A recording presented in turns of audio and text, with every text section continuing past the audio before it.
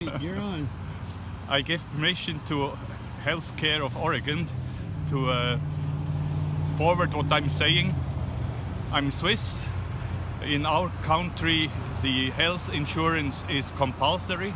That is, everybody has to be covered.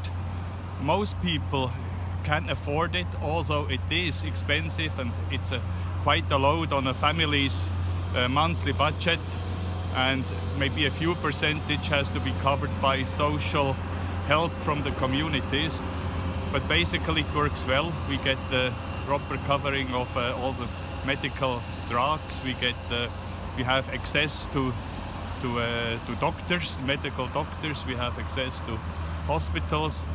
Of course, we have also a part that we have to pay, say 10%, or maybe a certain amount per year, 300 francs, is you have to pay out of pocket, but all that goes beyond is then paid by the insurance. It's 300 francs per month? It's roughly 350 to 400 francs per month per person, depending. There's a basic level insurance, which maybe is 300 per month. It's also dependable in Switzerland on the canton.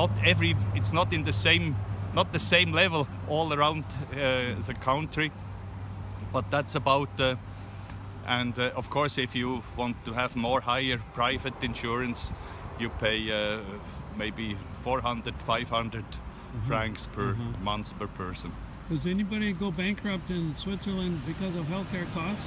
No, I think it's eventually it is social care who have to cover for extreme cases, but I think nobody is denied from medical services or is getting in severe financial troubles. All right. Thank you very much. You're welcome.